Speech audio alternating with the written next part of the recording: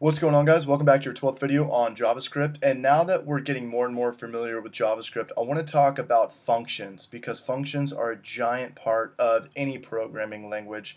And all functions really are just mini programs. That's really just it. Now there's two types of functions. The first type of function is a function that has already been compiled or created by the committee who runs JavaScript. And the second type of functions are the ones we, as the user, can create. So let me first start talking about the functions that have already been compiled by the creators of JavaScript, who are also the guys who created Netscape, which was the first browser back in the dial-up internet days. That's just FYI. That's not going to make you a better programmer. That's just going to give you a little knowledge of JavaScript. Okay, so here's how we call functions in JavaScript. Say we have a variable that we just call first var, and we give it a value of village park.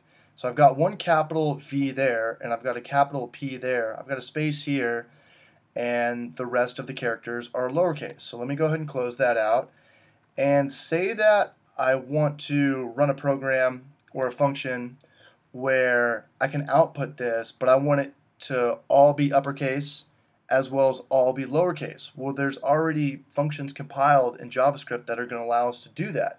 So in order to do that, let's go ahead and output document write, and in our condition we'll have our variable, which is first var. Now concatenating is when we add a function to our variable. So we want to add the function of two lowercase to our variable, and in JavaScript we do that by just one period right there. Just add that period, and now in camel case we're going to type in the already compiled function. So this is how we do it. We need two lower case, and we need to give it parameters. That's what our parentheses are right here, our parameters. That's where our argument or condition is going to go, but we don't have an argument or condition for this. We just want to go ahead and output our variable, but we want all of our characters inside here to be lowercase. And I want to add a break tag in here, and this is how we do it inside a condition. We're going to go ahead and add a plus sign, and then inside parentheses we'll add a break tag, and you could either type it like that or type it like that. It doesn't matter.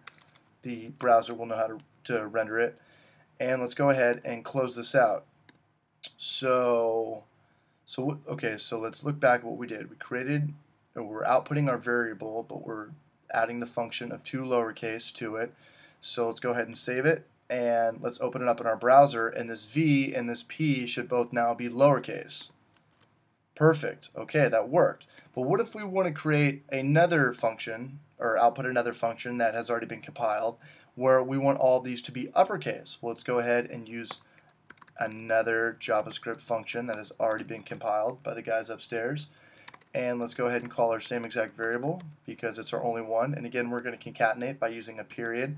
And this time, in camel case, it's just two uppercase. Let's go ahead and add our parameters right there with our plus sign. And then let's go ahead and add our break tag, so it's not all on the same line. And let's go ahead and close that out. And let's save it. Now let's reload it. This should all be uppercase underneath this line right here. This is the program that we just created. And let's reload it. There it is. Perfect. Okay, so we're learning JavaScript programs right now, or JavaScript functions, aka programs, mini programs, that have already been compiled.